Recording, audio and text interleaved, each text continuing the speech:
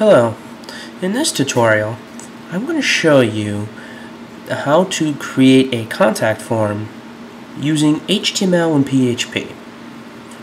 Now before I begin, I do realize there are a lot of ways that a contact form can be created, but the way that I'm going to show you today is the way that I've used for a long time, and I've not really had any issues with it.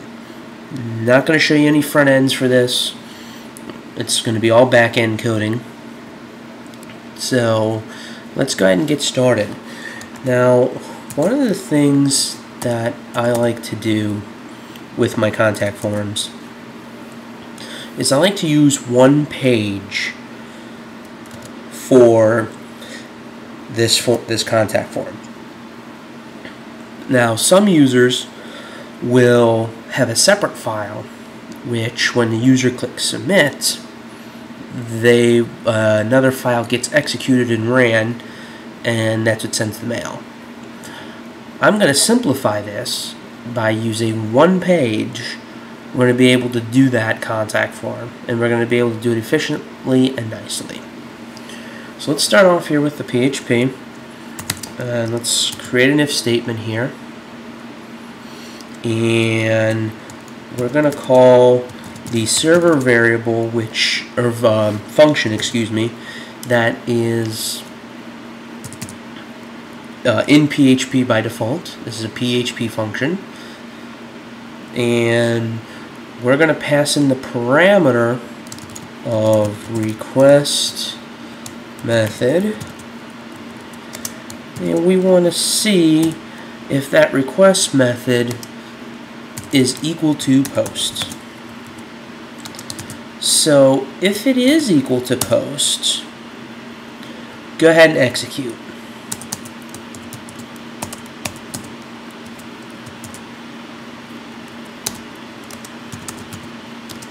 Else, execute what's in here. Now you're really wondering why I did this way here. That's because to write my form for the user to be able to fill in the data, I want to make it to where you can write HTML for this. Yes, I could probably do an echo and echo it all out and go that route, but I just don't like that. So before we get into the HTML, we're going to create a variable called self, which that variable is going to hold the results of the server function, and this time we're going to pass in PHP underscore self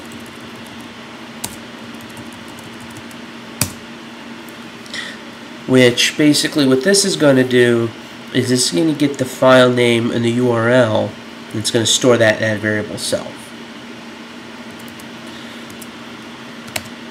Now I cheated a little bit here, and I pasted in this because I'm sure you don't need to do it, but we're just going to go over what we have here. So this form is going to be a method post. The name here, that is not a requirement. I just like to do that for styling purposes. And here in the action, you see we're calling that self variable. So basically, when submit is hit, it's going to just echo that self there. And as you can see, this is a pretty standard HTML form. And the things you want to do for your name and your email is you need to make sure name and ID is here, because those are very important for when the user submits to be able to grab that data to build your form. For the reason or your description, I just have what can I do for you.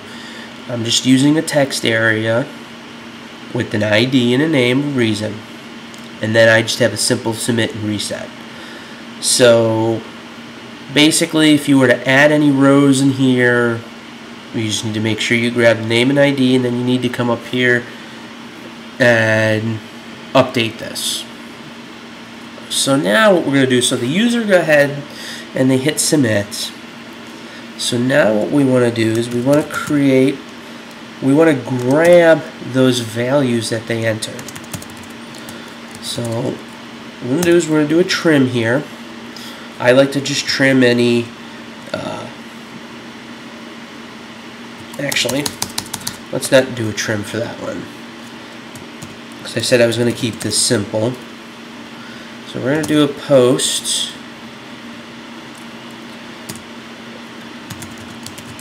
cuss name.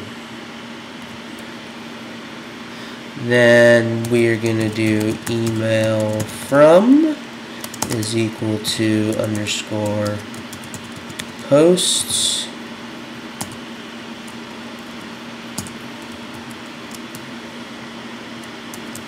just copy that there, and this one is going to be cuss email to match over here.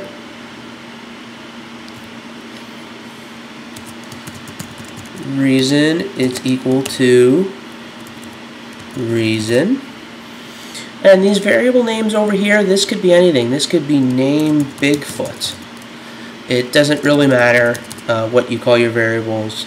Just remember when you get farther down, when you need to reference those variables, that you reference the right variables.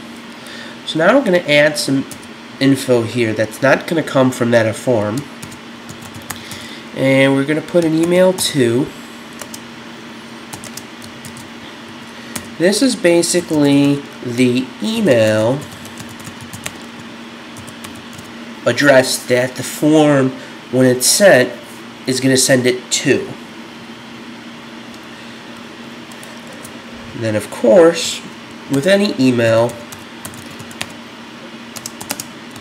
you need some form of a subject.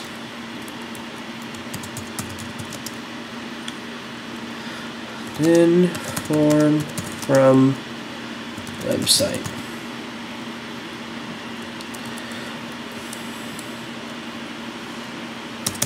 Now what we're going to do to protect yourself or help alleviate yourself from spam, we're going to want to create some headers here.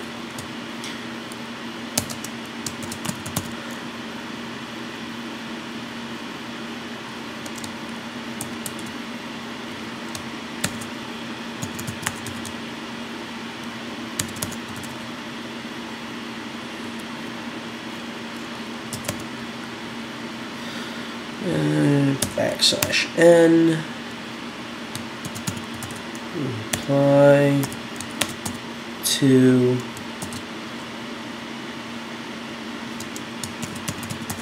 email from.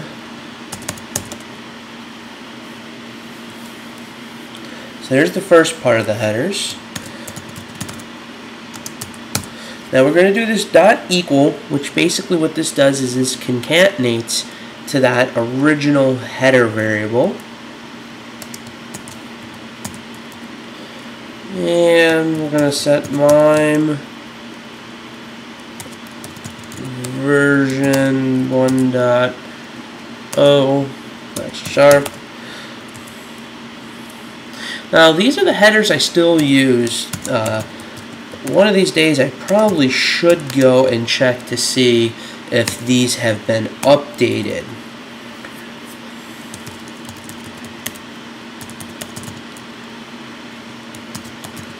So now you're going to set we're going to set this to an HTML email, and we're going to set the char set equal to ISO-8859-1/r/n.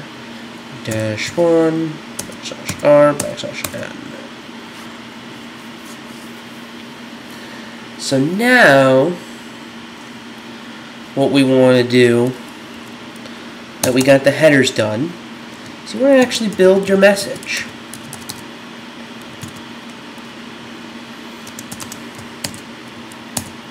Now this you will have to do in HTML. Now I'm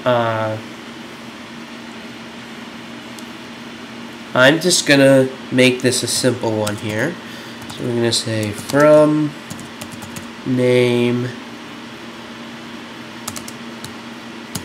email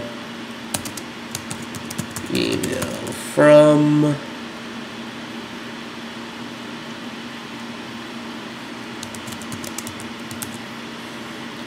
I'm gonna throw a BR in there, and let's just throw an HR in there, and then the reason. So this could technically be anything you really want it to be inside this message. You could make some HTML, you could make another table.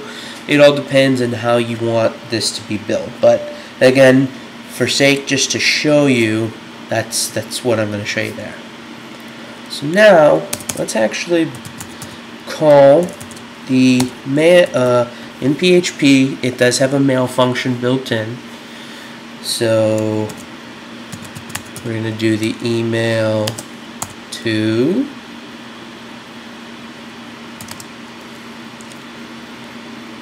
we are going to do the subject message header, and that's it for that. And so the user doesn't get a blank page, just do something like thank you for contacting us. Someone will get back to you as soon as we can. Thank you. Oops. So there we go. Again, very simple, but again, it gets the job done if you're just trying to do a simple contact us on your website or for a website for a customer. So if you're watching this on YouTube, if you do like, please comment, subscribe, and thank you very much.